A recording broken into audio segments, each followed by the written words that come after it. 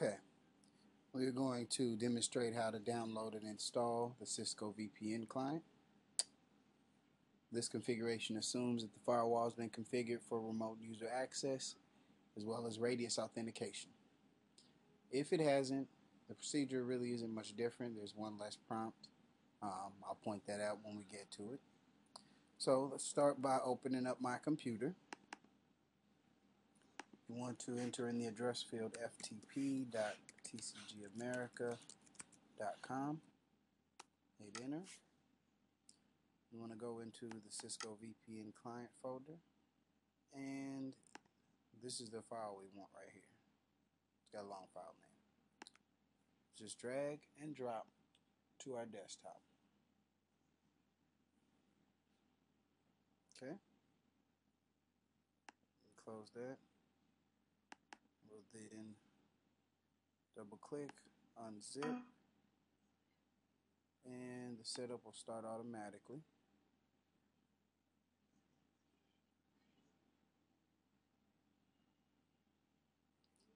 Next, accept the license. Next, next, next.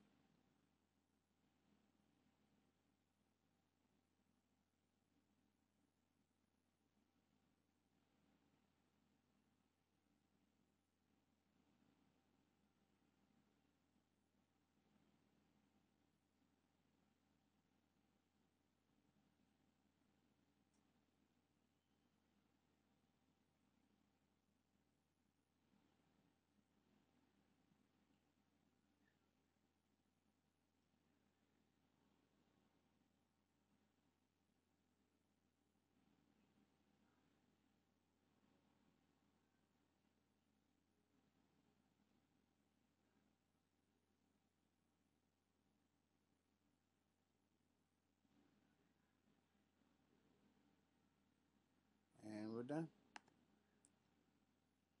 And now we just need to reboot.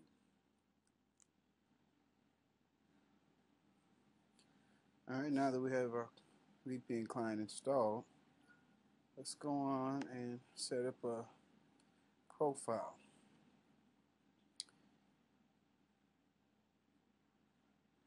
Hopefully your administrator has emailed you a PCF file.